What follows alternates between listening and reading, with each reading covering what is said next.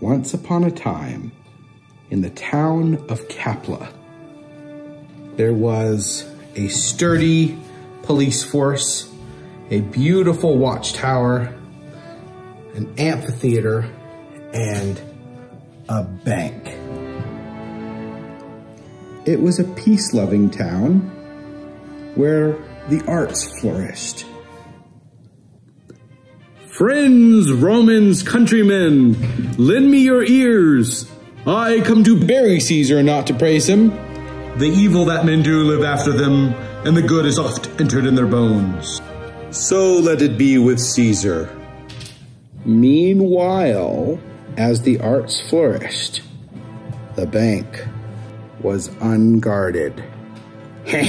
What do we have here? An empty bank. We're in! Let's steal the gold and the money. Meanwhile, at police headquarters, Charles, the policeman, just brewed some fresh coffee. Charles, are you getting that alert? There's an alarm going on up at the bank. I see the alarm, but everything seems quiet at the bank from my view. We better check it out anyway.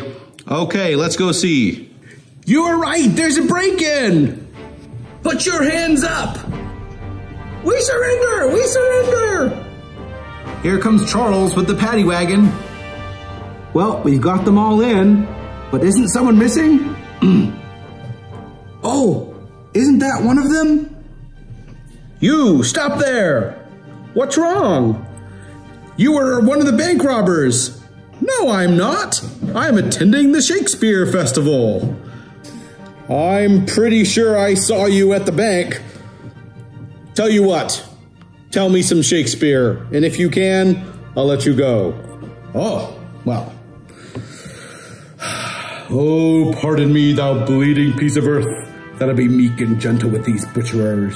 Thou art the ruins of the noblest man that ever lived in the tide of time. Woe to the hand that shed this costly blood. Over thy wounds now do I prophesy, which like Dumbo— Okay. You're obviously not a criminal. Well, one of them seems to have gotten away. The benefits of a classical education.